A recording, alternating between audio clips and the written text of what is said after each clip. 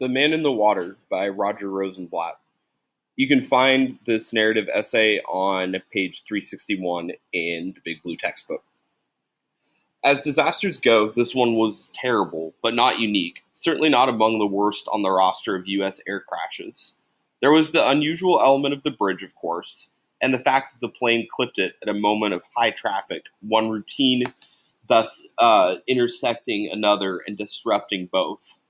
Then, too, there was the location of the event. Washington, the city of form and regulations, turned chaotic, deregulated by a blast of real winter and a single slap of metal on metal.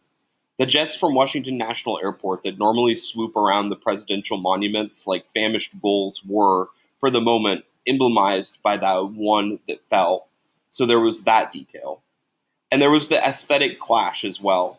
Blue and green Air Florida, the name a flying garden, sunk down among gray chunks in a black river. All that was worth noticing, to be sure. Still, there was nothing very special in any of it, except death, which, while always special, does not necessarily bring millions to tears or to attention. Why then the shock here? Perhaps because the nation saw in this disaster something more than a mechanical failure. Perhaps because people saw it in no failure at all, but rather something successful about their makeup. Here, after all, were two forms of nature in collision, the elements and human character. Last Wednesday, the elements, indifferent as ever, brought down Flight 90.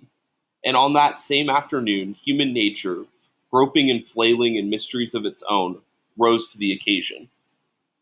Of the four acknowledged heroes of the event, three are able to account for their behavior.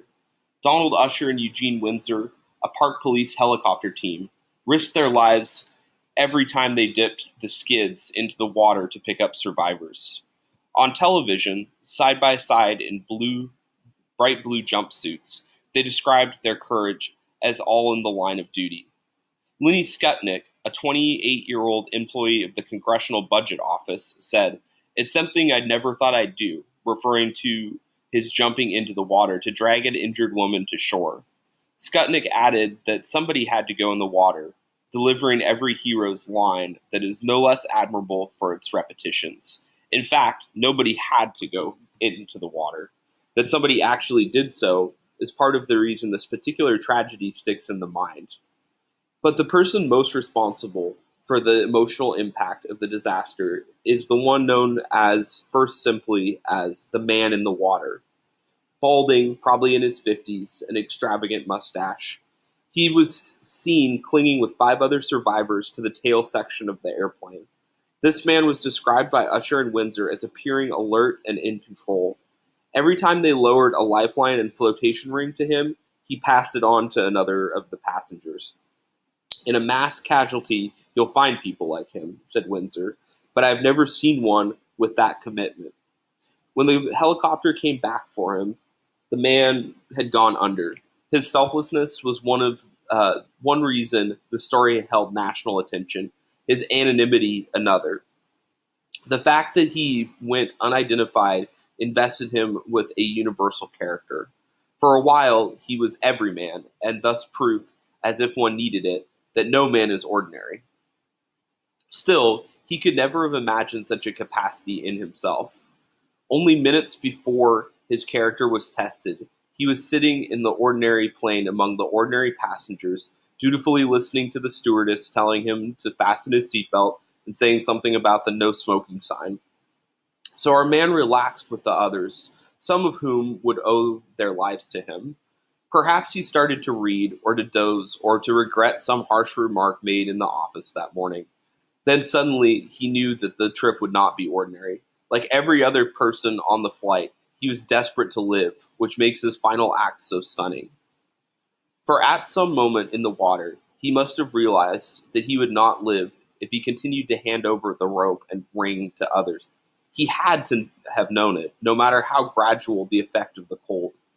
In his judgment, he had no choice. When the helicopter took off with what was to be the last survivor, he watched everything in the world move away from him, and he deliberately let it happen. Yet there was something else about our man that kept our thoughts on him, and which keeps our thoughts on him still. He was there in the essential classic circumstance. Man in nature, the man in the water. For its part, nature cared nothing about the 5 passengers. Our man, on the other hand, cared totally. So the timeless battle commenced in the Potomac. For as long as that man could last, they went at each other, nature and man, the one making no distinctions of good and evil, acting on no principles, offering no lifelines, the other acting wholly on distinctions, principles, and, one supposes, on faith. Since it was he who lost the fight, we ought to come again to the conclusion that people are powerless in the world. In reality, we believe the reverse, and it takes the act of the man in the water to remind us of our true feelings in this matter. It is not to say that everyone would have acted as he did, nor as Usher, Windsor, and Skutnik. Yet whatever moved these men to challenge death on behalf of their fellows is not peculiar to them. Everyone feels the possibility in himself. That is the abiding wonder of the story. That is why we would not let go of it. If the man in the water gave a lifeline to the people gasping for survival, he was likewise giving a lifeline to those who observed him. The odd thing is that we do not really believe that the man in the water lost his fight. Everything in nature contains all the power of nature, said Emerson. Exactly. So the man in the water had his own natural powers. He could not make ice storms or freeze the water until it froze the blood, but he could hand life over to a stranger, and that is a power of nature too. The man in the water pitted himself against an implacable, impersonal enemy. He fought it with charity, and he held it to a standoff. He was the best that we can do.